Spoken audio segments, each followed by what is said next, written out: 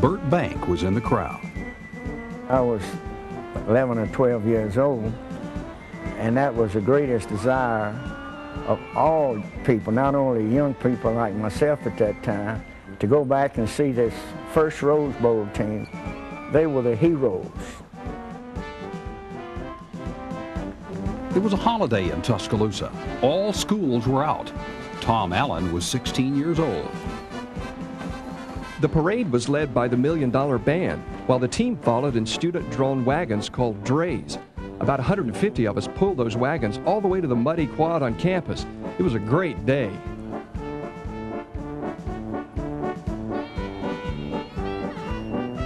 The cameras focused on Brown with a Hollywood smile and Hubert with a dented nose as they savored the moment with their teammates. They stood on the historic University mound, atop the ruins of a dormitory destroyed by invading Union troops.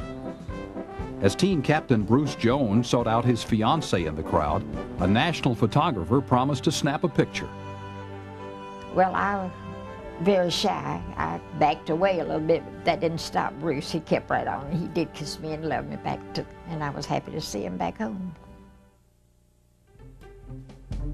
It took 14 years, but President Denny had his winner. He gladly handed out the spoils, inscribed pocket watches for every player.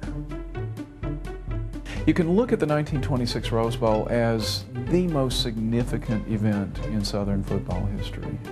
What had come before was almost like a build-up, a preparation to this grand coming out party. And it was a sublime tonic for Southerners who were buffeted by a legacy of defeat, military defeat, a legacy of poverty, and a legacy of isolation from the American political and cultural mainstream.